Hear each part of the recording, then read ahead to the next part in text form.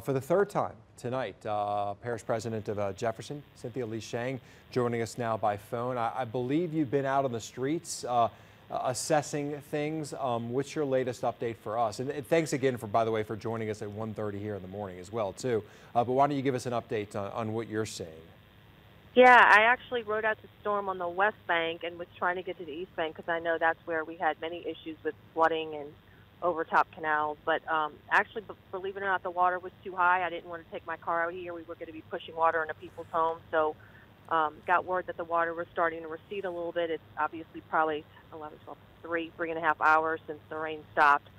So we made our way over here. And look, I'm at West Esplanade. It's still very high, closer to the Lake Avenue area. That's always a troubled spot. It's too high. I didn't want to drop through there because it was up to somebody's doorstep, so I did not want to go down there, but it's very high still. But having said that, I had a picture of Transcontinental and West Esplanade that looked like inundated with water. It looked like a lake, and I'm sitting here now, and the water's clearly gone down a lot. I'm on the road.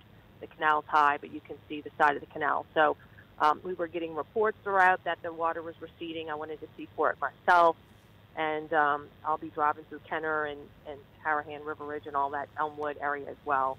So it's good. Look, the pumps are working through the night, and they will continue. We can operate pumps in the dark, but we still had that I&I problem with our sewer system, and we need the daylight to get our vacuum trucks out there, our portable generators out there, our temporary pumps out there, to try to get water out of our sewer system. So we are still requesting people conserve on their water usage until we can catch up on our sewer system. So the sewer system piece of this, the solving that, is going to take a little time. That's not something when people wake up they're going to be able to, start changing things.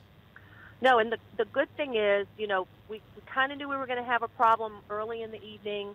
Probably in the afternoon, we were hearing that people couldn't flush their toilets, and we were like, uh-oh, this, we understand what that means. And it's just the sewer system taking on too much storm water through cracks in the pipes under the ground. And it just starts taking in the water. No, it's going to take us a little time for that. We have an emergency contract with vacuum trucks. We do have some of our own, but we probably need a little bit more with an emergency contract.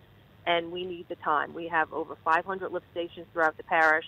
We have some larger regional lift stations. So for us to get out there and see, is the problem a lack of electricity, or is the problem that the pump just blew out?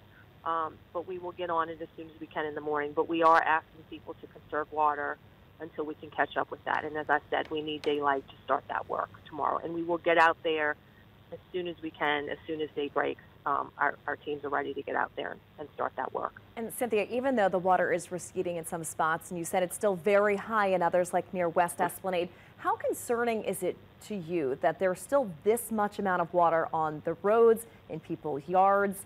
I mean, is that a concern to you? Look, I'm very pleased with it. I saw pictures of this area right where I am at now, right, Transcontinental and West Esplanade, and it was a deadly situation if you were in a car. And I was so grateful that people were at home. It was dark. The roads were empty, because it really could be a really deadly situation. And that was just a few hours ago. And now, I'm on the road. I can see the canal bank. You can see there's a difference between the canal and the road. It's a very different look right now. So I'm very happy about that. In a 3-hour time span, we were able to get, that much water pumped out. And throughout the East Bank, it's going to be like that, and we're going to be pumping through the night. So it happens. When you watch it, it looks real slow, but give it a couple hours, and you'll notice it going down, and hopefully by tomorrow, even more will go down.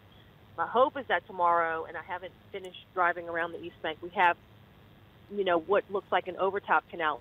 We don't have that situation anywhere, and the road is very clear from the canal. That's my hope for tomorrow morning, and I think we'll be able to get there maybe without some just a couple spots.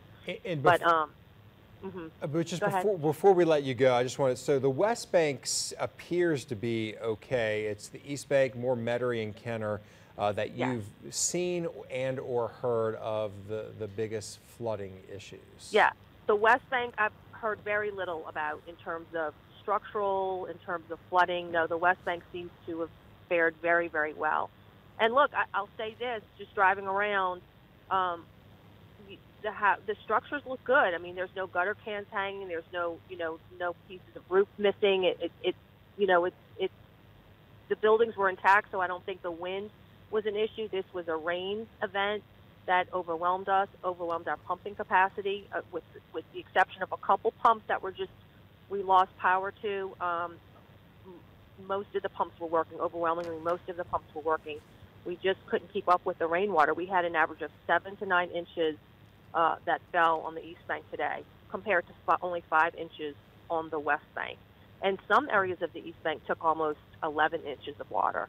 So you just look at those numbers, we're not going to be able to keep up. And I know there's structural flooding on the East Bank. It's hard for me to tell at night. It's everybody's sleeping. It's hard for me to get those numbers. So we'll have more data tomorrow about that kind of structural flooding and what that looks like. Parish President Cynthia Sheng, thanks again, the third time tonight you've joined us to get information to residents in Jefferson Parish. We appreciate the time.